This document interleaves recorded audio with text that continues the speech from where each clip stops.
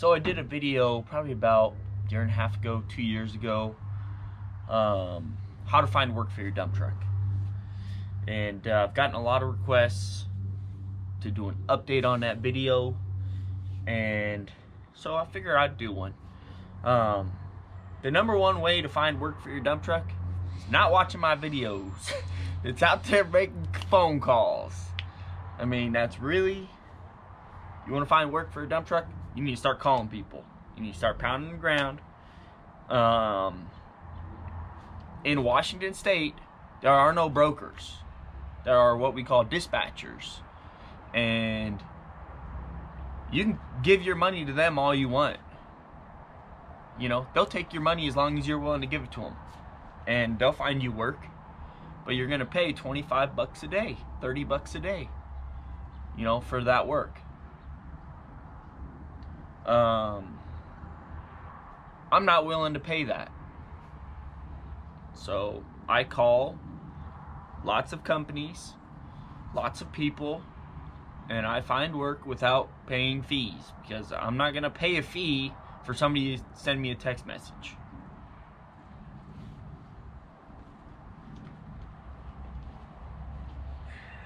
It's really simple to find work, guys. Like, I don't even know why I have to do a video on this. Like, the work is so easy to find. Like, you just call people that use your service, right?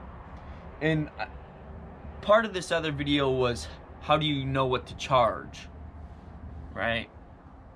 I believe that was part of this other video. How do you know what to charge? How do you know what to charge? And basically, in my last video, I said you basically got to charge what you got to charge, you know. And honestly, my opinion hasn't really changed on that. You need to charge what you need to charge to make your business worth it to you, or lucrative to you, or, you know, don't sell yourself short. If you sell yourself short, you're going to go out of business without even knowing it, because things are going to start breaking and you won't have the money to fix them. You know, you'll be good for 6 months, nothing will break, and you'll be like, okay, I don't need that money saved up for this, or I don't need my money saved up for that. And the next thing you know, something major breaks and you don't have any money to pay for it. And then you're out of business. That's simple. Or you go further into debt, and then something else happens and you go even further into debt, and then next thing you know, there's no work, and then you're out of business. So it's really simple, you know. Generally, each specific area has like a rate. Like, people normally charge this, people normally charge that. You know, like in Washington, dirt work charges anywhere from $115 to $125 an hour. Right? So all you have to do to really figure out what the rate is for your area, you go out there and you ask a few dump truckers, hey man, what do you charge per hour? What do you charge per hour? You know, or when you get on a job site, hey, what's the rate for this job? You know? And then that's how you kind of set your own rate, right? And on the last video I did, a lot of people said, well, you can't set your own rate. And frankly, yes, you can set your own rate, and you should set your own rate, because what happens is, the reason so many areas are so low on rates is because they just accept what people are giving them. Dude, we are outlaws, man. We need to be out there taking what we deserve, you know. And at first, yes, it'll be hard to get what you want for your rate. It'll be hard. But then, once things start picking up, you'll start getting what you want, and people will know that you demand a certain amount of money, and then they have to pay it. I mean, that's just the way it works, you know. Obviously, when you're a little guy and you have just one piece of equipment, you kind of have to go with what they're paying. But you don't have to. You should, you know, just get some money coming in, you know what I mean? Just go along with what they're doing. And then once you get established and you have a nice savings account established, then you can charge whatever the hell you want to charge. You know, for me personally, somebody calls me up and said, hey man, this job's paying $110 an hour. I said, nope, no thanks. hey man, this job's paying $100 an hour cash at the end of the day. No thanks. Ain't doing it. My truck does not turn over for less than $115 an hour. And my equipment, guess what? That don't turn over for less than $120 an hour either. I got people calling me every day. Hey man, I got this job. You know, what does it cost to rent your equipment? Sorry, I don't rent. What I do is I say $120 an hour, 6-hour minimum. That's all I charge. Some people say, well, you got to charge move in, move out. I don't charge move in or move out. It doesn't take me very long to strap my equipment down, and I mean, it takes time, but I figure with the 6-hour minimum, I'm making enough money, profit, that I don't need to charge a move in and move out.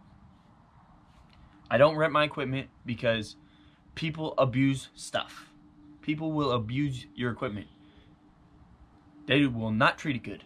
You'll rent something out. Next time you get it back, it'll have dents, scratches everywhere. Everywhere. And even if you're using your own equipment, you're going to get dents and scratches. I understand that, you know.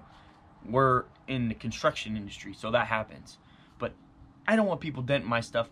I want to be the one to dent it. Because then it tells the story, you know, about my personal operating skills, you know. And, you know. But anyways, you need to charge what you need to charge. Don't let other people set the rate for you. I mean, to a certain extent, yes. Obviously, if the standard rate for your area is $115 to $125 an hour, you're not just going to say, well, I charge $150 an hour. Good luck with that, buddy. You ain't going to get any work. You know, there's obviously limits to it. You know, you have to charge what the economy is willing to pay also. So if you can't offer a service that the economy is willing to pay for that specific skill set, you're going to go out of business, right? So you can't overcharge, and you definitely don't want to undercharge, because undercharging is the silent killer. I mean, that's the one that comes up behind you and just, you know. Overcharging, you just ain't going to get any work, and you're going to know it the whole time. You're going to be like, man, I ain't working. Everybody else is working. I'm not working, you know. I remember when I first started my business, before I bought this dump truck, I watched one YouTube video, just one, okay, maybe 2 videos, because that's all there really was on YouTube about, you know, starting a dump truck business. And one was the Tack Bishop, and he gave some really good advice. He said, you think you're going to get work, you're not going to get work. Unless the person you think you're going to get work from is your cousin or your brother, you're not getting work from them. And that's dead on. Like, I thought a lot of people were going to help me. They didn't give me a single penny worth of work. None of them. You know, I had to get out there. I had to start making calls. I started calling people up and said, hey man, got a dump truck. I rent, you know. And then on top of that, before I started my business, I created a marketing machine. You know, everybody I talk to, I talk about my dump truck to everybody. I don't care who I'm talking to. If I'm talking to a little girl, you know, or a little boy down the street, a little kid, I'm talking about my dump truck to them. Everybody. Everybody I talk to, I make it a point to bring up my dump truck business. If I'm at church, I'm talking about my business. Is that criminal? Is that wrong? No, it's not wrong. It's how I make my living. And if you're not marketing, then you're not making it, right? So you need to be talking about your business to everybody. That's just the way it works. And that's another reason why I do these YouTube videos, is because one day my business won't be only in Washington. It might be in all 50 states. It might be in 48 states. Who knows? Who knows what the business is going to evolve into, you know? But as of right now, my #1 marketing plan is I will advertise to everybody I come in contact with. Everybody. Right? That's why I have done so well in my business. Because from the day I bought this truck, the day I bought it, when it was a hunk of junk and it wasn't street worthy and I wasn't even driving it, I immediately, hey man, I just bought a dump truck. I'm gonna get my business going. I bought a dump truck. I'm gonna get my business going. I bought a dump truck. In 3 months, I'm gonna be on the road. I bought a dump truck. In 1 month, I'm gonna be on the road. Everybody I talked about my business and how I was succeeding, how I was working my way to it, right? I didn't waste time looking up videos on how to do this or how to do that, or, you know, I wasn't sitting watching Facebook. I wasn't on the Facebook page, you know, asking anybody for work. I was out there making the work happen. From day one, I've been making the work appear, you know.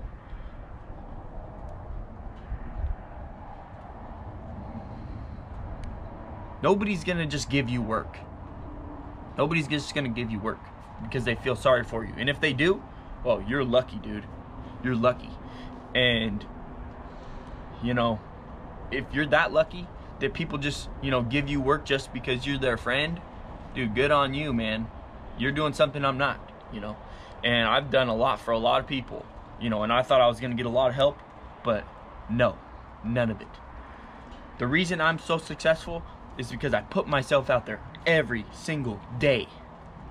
Every single day I put myself out there. Another reason why I have a lot of work. So there's those dispatchers, right, that I talked about. They charge people 30 bucks a day, 25 bucks a day to give them work, right? For them, it's a pain in the butt to make 20 million phone calls to find the trucks they need. Yes, they're getting paid for it, but 25 bucks ain't that much, right? So, how do I make myself more useful? I make the phone calls for them. I make the phone calls for him. There's a dispatcher up in Seattle. You know, he's constantly needing trucks. I say, hey man, I got a few trucks down south that are looking for work, you know, and I constantly tell people that I'm dispatching trucks.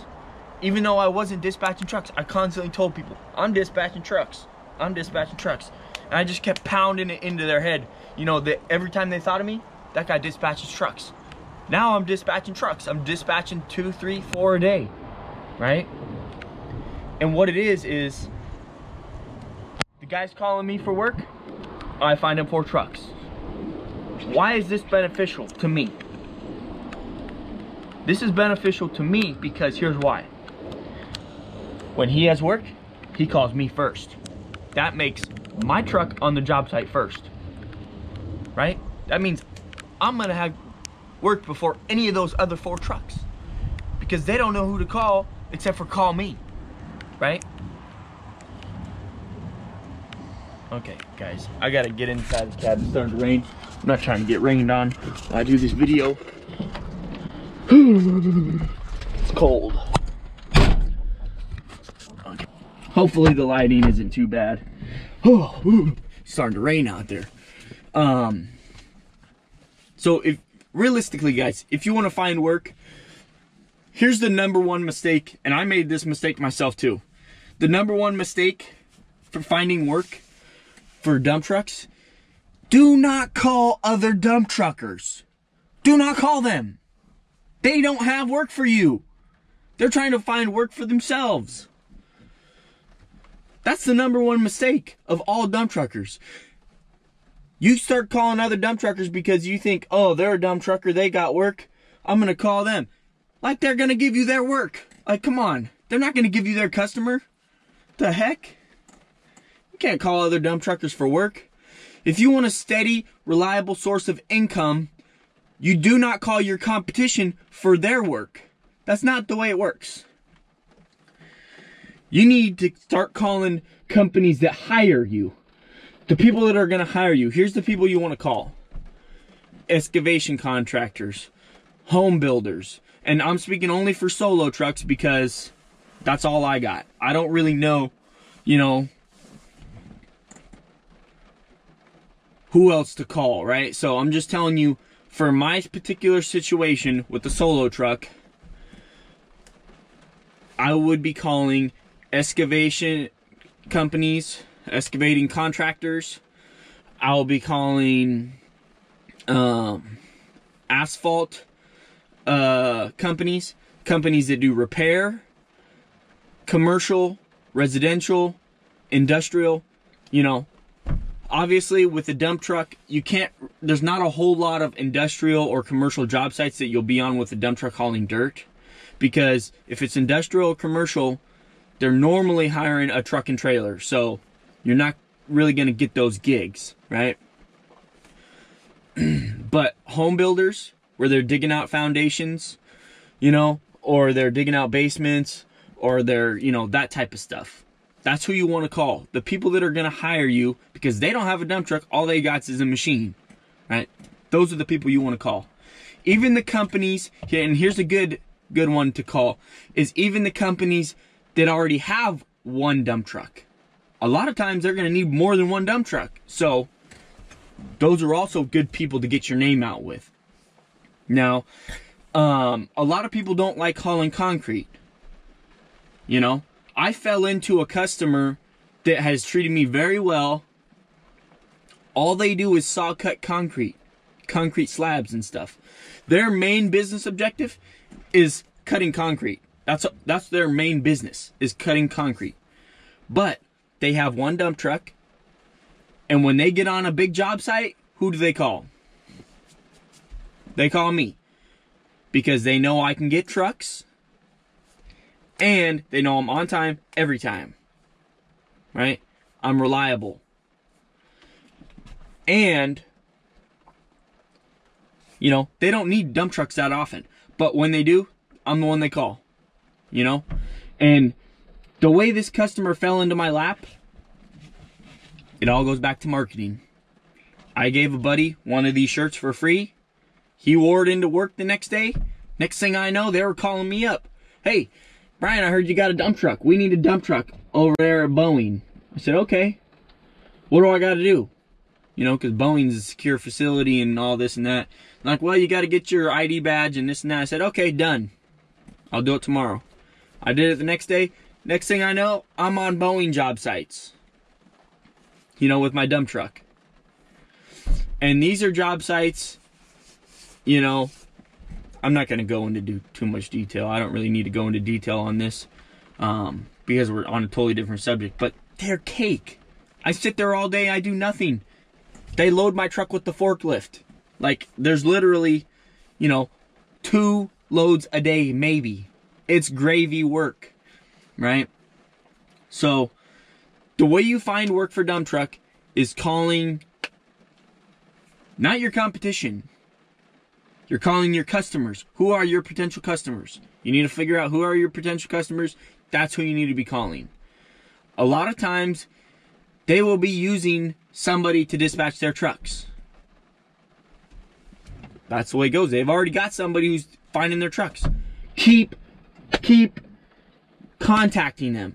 Keep bothering them. Keep calling them. Eventually, they're going to break, and they're going to say, okay, we'll put you out on a job. They're going to need you. One of these times you call, they're going to need you. You know, sooner or later, it's going to happen. They ain't going to be able to find enough trucks because it's summertime. They're going to need one extra truck. You're going to be their guy. And then once you got your foot in the door, your foot's in the door, you know? Then they ain't going to pull you out. They ain't going to rip you out. Because if you get on that job site and you prove yourself that one time, boom, you're set. I mean, that's just the way it works.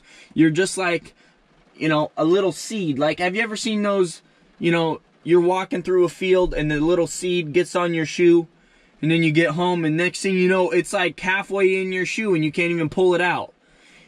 Once it gets in there, it just starts working its way. It's like a little sliver, and it just keeps going and going and going and gets in there. That's what you need to do as a business owner. You get in there, you prove yourself, and then you're set. I mean, you just keep doing what you're supposed to do. And that's how you get more customers. You know? And You know, a lot of people told me that you can't charge what you want to charge. That's bullcrap. I charge what I want to charge, you know, and at first I couldn't do that. You're definitely right. At first you can't do that. But when you start diversifying your business like I have, I bought a dozer, I got 2 excavators, I diversified my business. So when a customer comes to me, I can charge what I want to charge. If they don't like it, they can go get a quote somewhere else. I'm not going to die from it because I got a steady workflow, so I can charge what I want to charge, and they can either take it or they can leave it. I mean, I'm not the cheapest guy on the block. I'll be honest. I'm not the cheapest guy. Number one, I'm not trying to put myself out of business. Number two, I want to grow my business. And if you're not growing, you're shrinking. I mean, there just really is no middle ground where you're just plateauing. There's no plateau. You're either growing or you're shrinking. I mean, that's... You can't walk along a fence and not slip off and hit your, you know, your goods. You can't do that. You're either walking up or you're walking down. I mean, that's just the way it goes, guys. There is no flat ground on this. You know, your business is either growing or it's shrinking. You know, and thank you guys for watching. Don't forget to pound that like button. Don't forget to subscribe for all you new watchers. We got a lot of great content we're putting out. Everything from how to start a dump truck business, to finding customers, to fixing the equipment. We got everything. We got everything on here. And this really is one-stop shop YouTube channel, you know, for dump truck businesses. Because I've covered literally everything about running a dump truck business on this channel. I'd like to thank you guys for watching. Thank you for liking this video. And I'll catch you on the next one, guys.